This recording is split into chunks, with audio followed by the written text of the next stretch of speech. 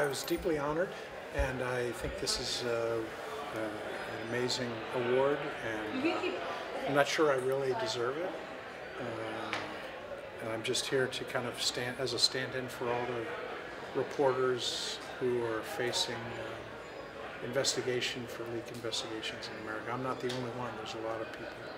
So you recently mentioned that you recently called the Obama administration the press's greatest enemy in a generation. Like, if there's one thing the administration should change in its attitude to the press, what would it be?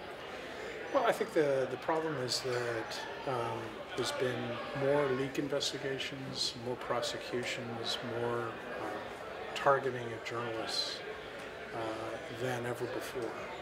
And I think we have to recognize that just as the facts,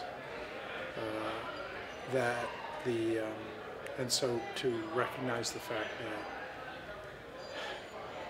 we are in a new age of how we in the press have to deal with the fact that investigations of our work are going to happen.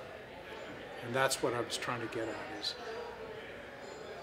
we have to begin to recognize as journalists that the government is willing and able to target us more than they ever have before. Thank you so much, and congratulations on your work. Thank you very much. Thanks. Are you all set?